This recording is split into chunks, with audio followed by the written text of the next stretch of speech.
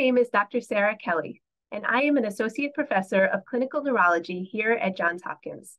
My name is Dr. Babitha Haridas, and I am an assistant professor in the Department of Neurology here at Johns Hopkins. We gave this talk at the American Academy of Pediatrics annual meeting on common seizure types and paroxysmal non-epileptic events in children.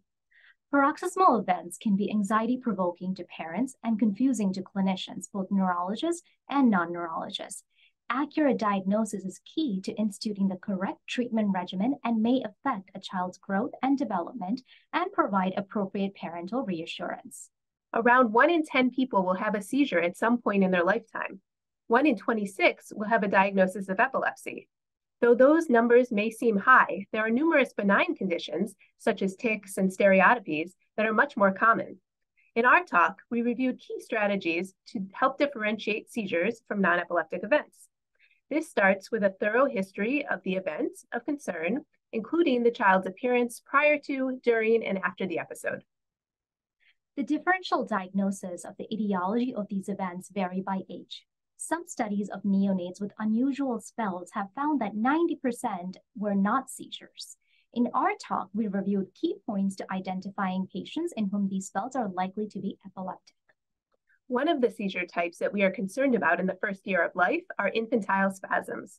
The new terminology is infantile epileptic spasm syndrome. This epileptic encephalopathy often leads to developmental delay and ongoing seizures. Data shows that early diagnosis and treatment is important to improving outcome. However, there are mimickers of this syndrome, which we discussed in our talk. In older children, non-epileptic events may manifest with varied semiologies and may seem like seizures, but in actuality may be psychogenic non-epileptic events.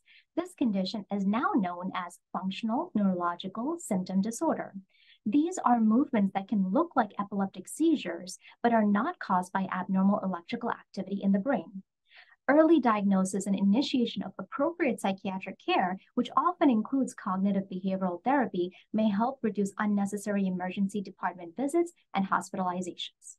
Differentiating between epileptic and non-epileptic events is vital to patient care. But how do we do this?